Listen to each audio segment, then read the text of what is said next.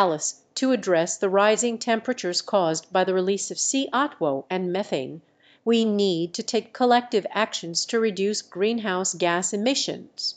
This can be done through various means, such as transitioning to renewable energy sources like solar or wind power, improving energy efficiency, and adopting sustainable practices in industries and transportation. Additionally, reforestation and forest conservation efforts play a crucial role in absorbing CO2 from the atmosphere.